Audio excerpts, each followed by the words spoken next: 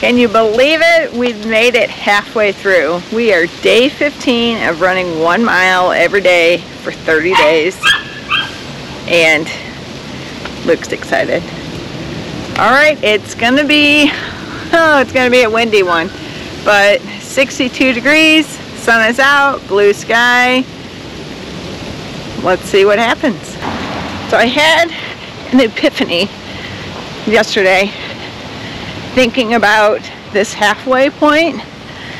So I used to say on every run, I hate running, I don't want to do this, but that was because I was paying too close attention to others' speeds around me and comparing myself, and I would push myself to go too fast, and that's why I hated it.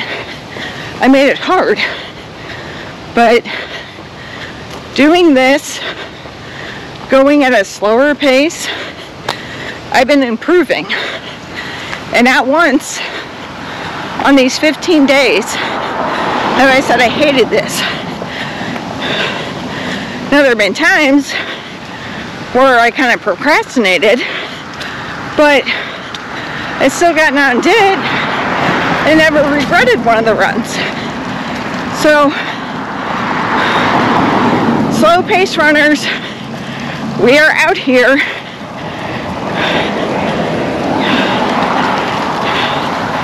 And if somebody says anything about your slow run, or you think people are judging you, if you pass somebody on the street and God forbid you're walking or you're going slow, they don't know if you're on mile 1 or mile 10. So forget about them. Go out and enjoy your run. There's your TED Talk for the day. Just made it to the turnaround half mile. Feeling pretty good. Nose is still a little runny. Wind blowing, but we're doing it. I just stopped after the top of the hill just to get my breath back, and I don't even care. Yeah, I'm walking. Look at me walk. Baby steps, right?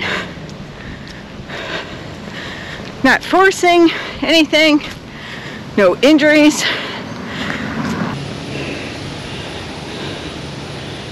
Woo!